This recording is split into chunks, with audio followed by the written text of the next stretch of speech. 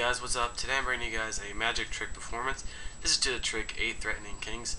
I must apologize, I have not done a magic trick video or tutorial performance, however you want to put it, in quite a long time. I've been very restricted with space and recording, whatever, so I'm finally going to do a few more.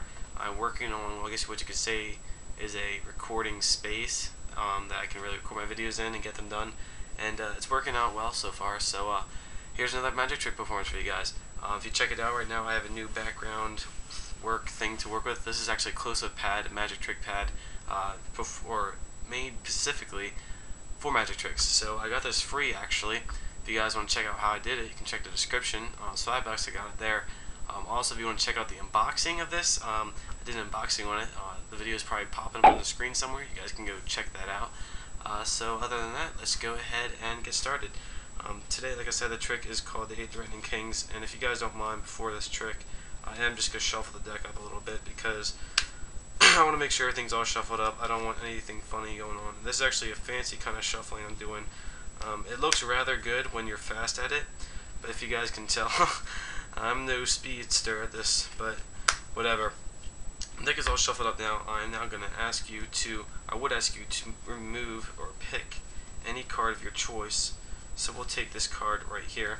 Alright, take this card out, and I'm going to show you guys this card. I don't want to see it at all, okay? You guys can see this card, I'm not peeking. Alright, you know what your card is? Make sure you remember it, okay? Alright, good. Now, I'm going to take your card. You can see I'm putting it in the middle of the deck. Doesn't matter where it is, it's in the middle of the deck. I can't see it all, okay? I'm going to put the deck down, and I'm going to look at this deck, and I'm going to see if I can mentally mind read what your card was. Okay, I'm looking at this deck, alright?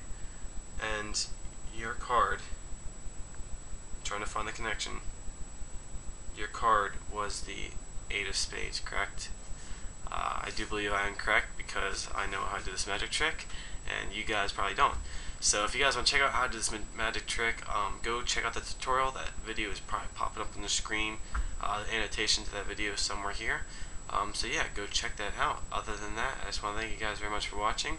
Take care, and see you guys later.